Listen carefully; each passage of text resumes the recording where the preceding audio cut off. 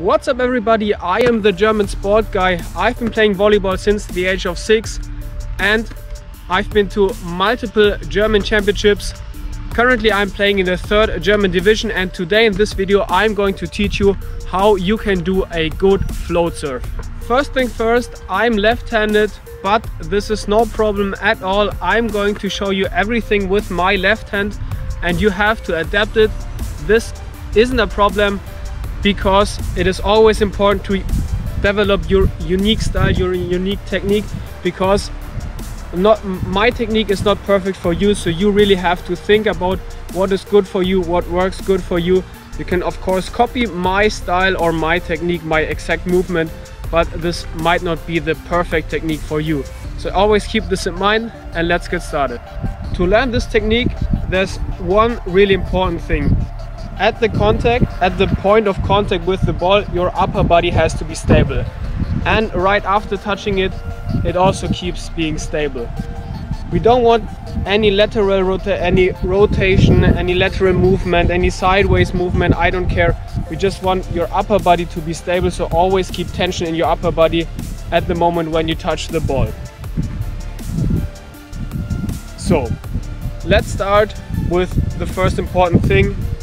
How do you throw the ball? It really depends on your preferences, either with 2 hands or with 1 hand.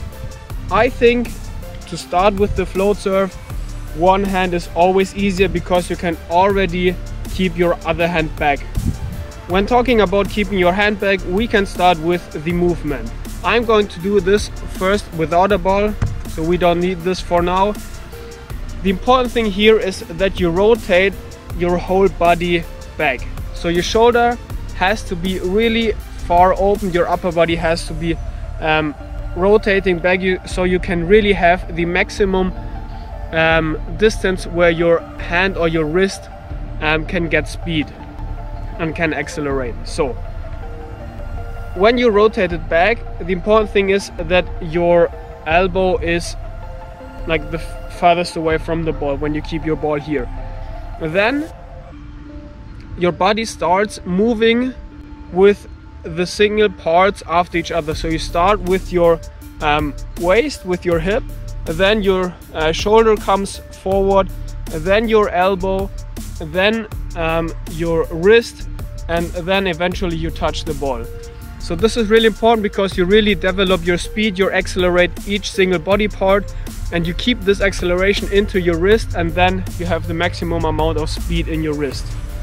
Now it gets tricky, because this is basically the same movement as in attacking or as doing a tennis serve or a serve with front spin. So what is the big difference? After we did this movement right here, then we keep stable. We keep being stable, our upper body has to be stable. As I already mentioned, when you touch the ball, you really stop the movement. Okay, this is really important because you want to hit our ball as straight as possible. Let's do this from this perspective right here. If we touch the ball right there, without any rotation, the ball builds an air cushion right in front of it, and the ball wants to move away from this air cushion or wants to pass this air cushion. And what he does right then, he starts moving. You don't know how he moves and the opponent doesn't either. So this is the tricky part, and this is why we do a float serve, because nobody knows how the ball will behave and how he will float through the air. Okay, so now that I showed you the technique, we're going to learn this in a few steps. So you can see the net right there. I'm not far away from the net, and this has a meaning behind it.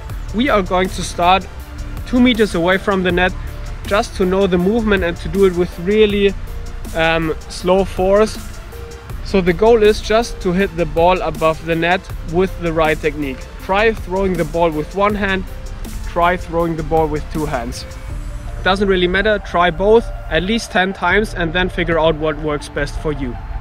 If you can do this from 2 meters away from the net, try it from 4 meters, try it from 6 meters, and then try it from the back line, which is 8 meters away from the net. But don't do it too fast. If you can do it a solid 7 or 8 out of 10, from the 2 meter, then do it from 4 meters. Same thing there. If you can do a solid 7 out of 8 from 4 meters, then go on and just do this principle, because we want to have the perfect technique or a good enough technique so we can do the same serve over and over and over and over again. And if you do it wrong, if you for example miss the ball, then you will soon feel pain in your shoulder, and we really don't want it. It is really important that you have solid technique so you really avoid injury. And injury is not like a sprained ankle or something like that. It is also overuse and long-term injuries, and we really want to avoid this by having the perfect technique. With that being said, there's one last thing that I have to mention. If you serve the ball, always keep your hand open. Don't do it with a fist, never do it with a fist. Don't keep your hand like this. Always keep your hand open, because if you have the hand like this and you hit the ball slightly to the left or to the right, then you will always miss the ball. If I spread my hand, then I have at least some fingers on the ball and I won't miss the ball completely. Okay, so that's everything for the really quick introduction in how to do a proper float serve. Thank you for watching. If there are any questions, feel free to ask them in the comments below. See you in the next video. Bye.